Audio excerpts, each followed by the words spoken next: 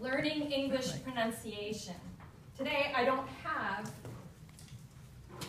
Aaron to speak to, so I'm going to mostly speak to the club, but I'm also going to speak to that camera because I'm hoping that Aaron will take the opportunity to watch his video later on. I think Aaron had a very good topic choice. Learning American English pronunciation. It was very clever, I think, to use one aspect of speech communication, namely pronunciation, as a vehicle for demonstrating another aspect, namely vocal variety. Aaron began by telling us how difficult it was for him to learn English pronunciation.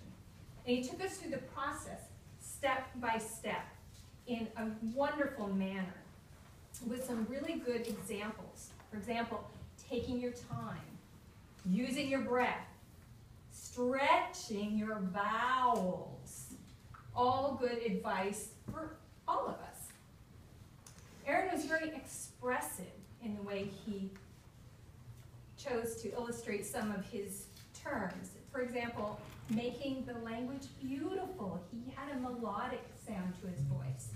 And when he said, "Make our souls fly," it was very forceful and emphatic. For suggestions, for Aaron, for you, I would just say, work on the flow. Sometimes the language sounds a bit stilted because you tend to attack your words. If you go a little softer in the consonants, for some reason dancing comes to mind. You don't emphasize every step, you emphasize some, and you glide past some of the others. So if you think about it in that way, you'll be able to take the emphasis to where it needs to be. On the other hand, Aaron's voice is very resonant, and I think it's very pleasant to listen to. And today he used a more intimate quality than I have heard him use in the past. So I think that was really good.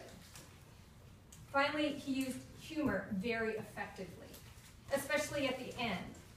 Aaron, where you said, "I sound like an American?" It was funny because, no, you don't. But